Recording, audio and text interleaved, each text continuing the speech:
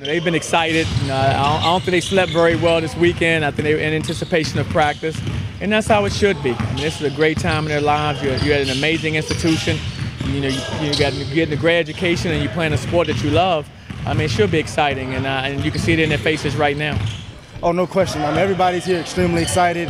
Everybody's ready to get back to work, and we're just really happy to be here and build off last season. I mean, I think we definitely have really high expectations. Last year that was our first go around with Coach Dawkins, so we were kind of, feeling it out. But we know what to expect now.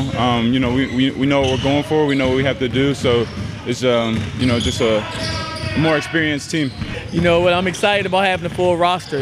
We've been so undermanned. Especially last season. It's good to have all of our guys here in full strength and ready to go. So it gives us a lot more options. It gives us some things that we can do a little differently this season. I think our guys are looking forward to that. I mean, they've been itching since last October. I mean, they've been wanting to play and get out there on the floor. So the time is here, and I mean, I know they're super excited, and I'm just excited to have them out there with me. But this year, everybody can do a little bit of everything.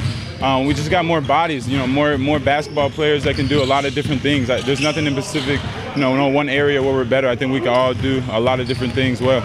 For us, it's about the journey, and in this journey that you're going to have some ups and downs in it.